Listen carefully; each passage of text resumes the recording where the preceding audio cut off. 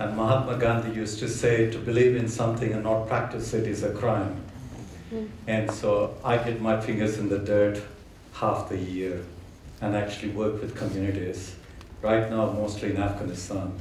Well, the International Institute for the Inclusive Museum is a collaboration of knowledge communities dealing with the World Culture Forum, the Inclusive Museum Knowledge Community, the Culture, Social, Economic, and Environmental Sustainability Knowledge Community, Climate Change Knowledge Community, and Intangible Heritage Knowledge Community.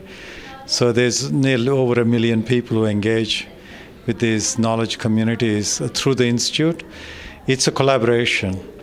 For instance, administratively, all the knowledge communities are hosted and sponsored by the Common Ground Publishing from Champaign, Urbana in the United States. A lot of the digital content is generated from Taiwan, India. The advisory mechanisms are chaired from Paris, from International Council of Museums.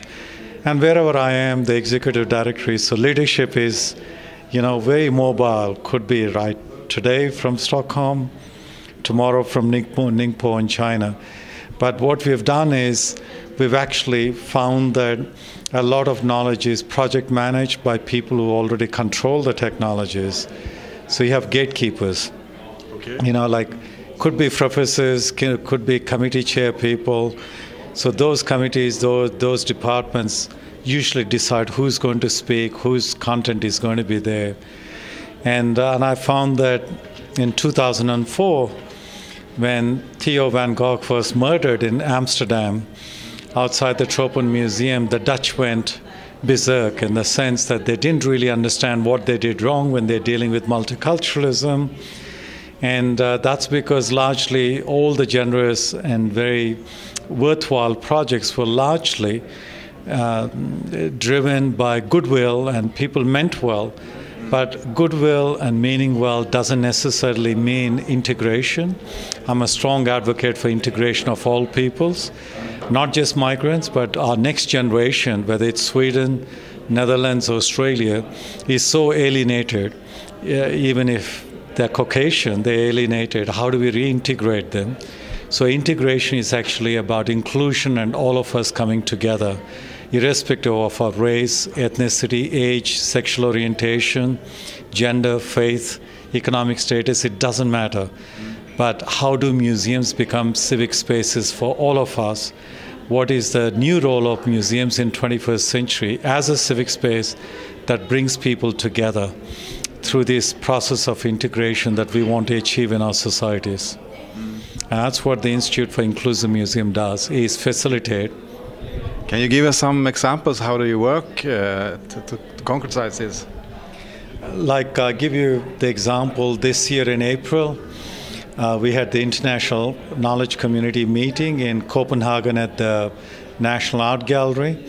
It was partly supported by Common Ground Publishing from United States. Nearly 2/3 was sponsored by them, 1/3 by the Danish Agency for Culture through the National Art Gallery.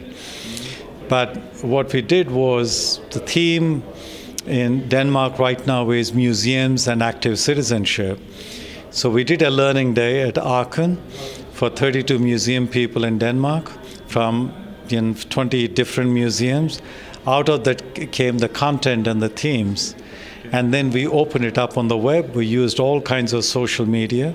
So anybody could apply, upload an abstract and their bio, which are then peer-reviewed, and they participate.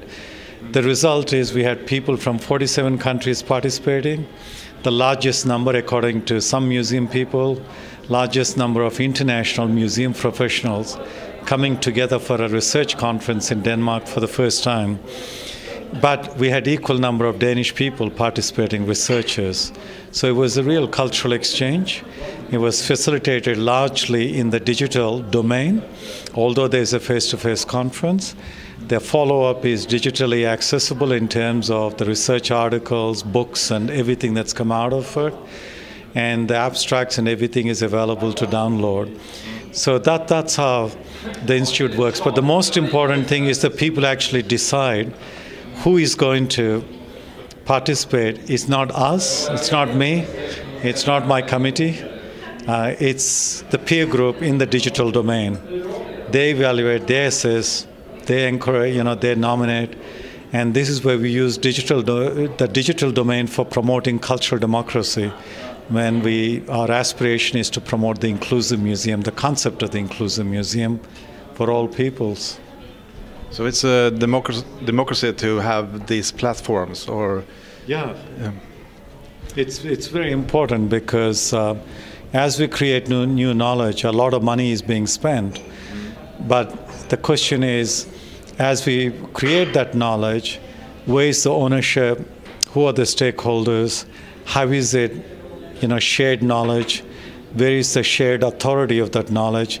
I mean, the kind of things that Swedish museums have been discussing in debate, since the year 2000, when they had a conference here in Stockholm called Museums in the 21st Century. And so it's been, something very dear to the Swedish museum colleagues. I'm really happy to be back here because I've been here many times. And I was here for an ICOM Nord meeting at one time, and for the foundation conference for Asia Europe Museums Network, which afterwards, that was in 2000. Then I launched the network in Barcelona as in my capacity with the International Council of Museums.